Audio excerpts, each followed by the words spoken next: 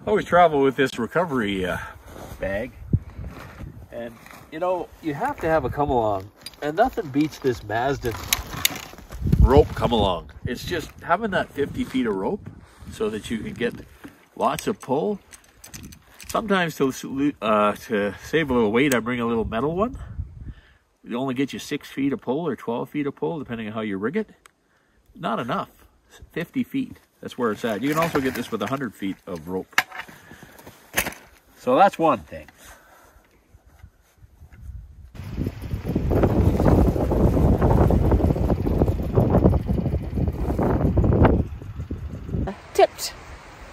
Tipped over. Not good.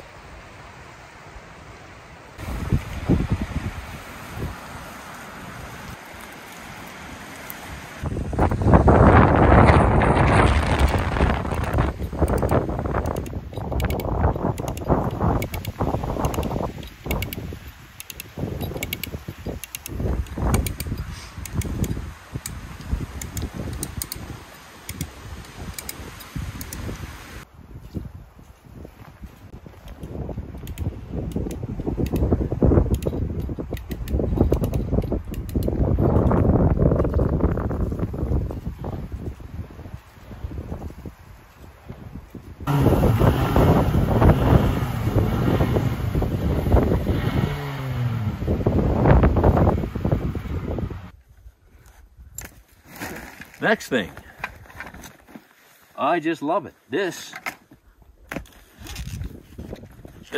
guy is called the snow bungee. This is the full-size snow bungee, and you can run that either by human power or by machine power. And what it does is you double that in length, so suddenly you have almost 6 feet of pull and a steady pull. It's like having 3 guys with you or 2 guys with you. And then you got to have lots of different lengths of strapping to go around trees and stuff, not damage the tree, and give yourself lots of options to pull with.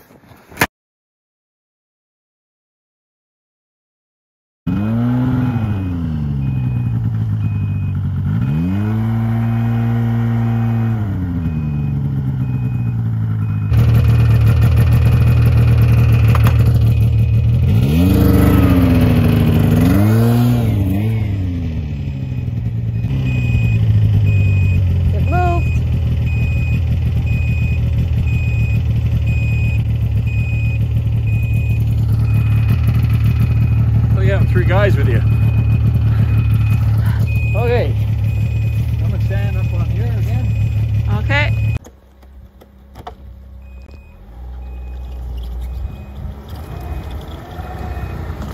Whoop.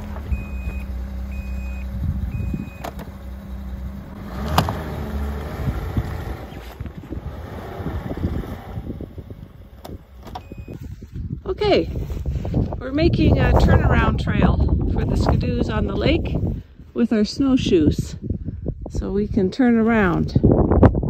Gotta give it a little time to sinter, so we might just do this and then take our snowshoes and look for bison on foot.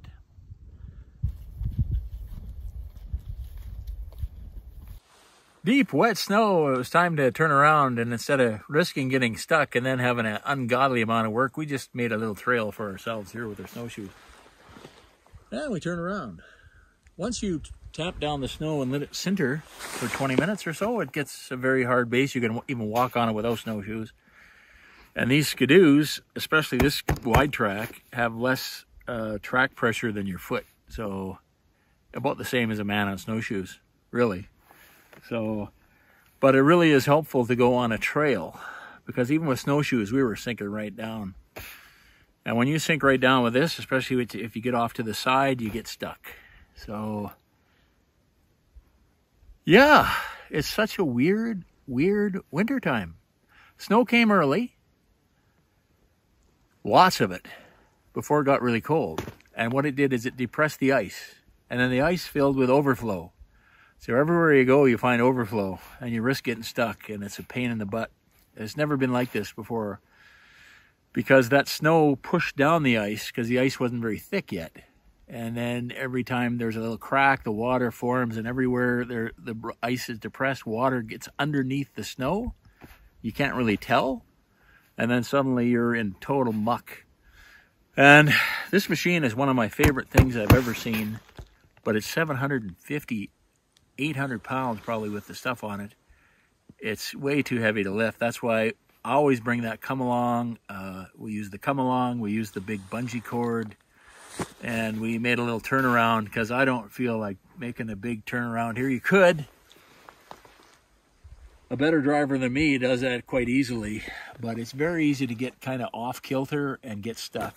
And I'd rather have done this than get stuck and then have to do something even worse.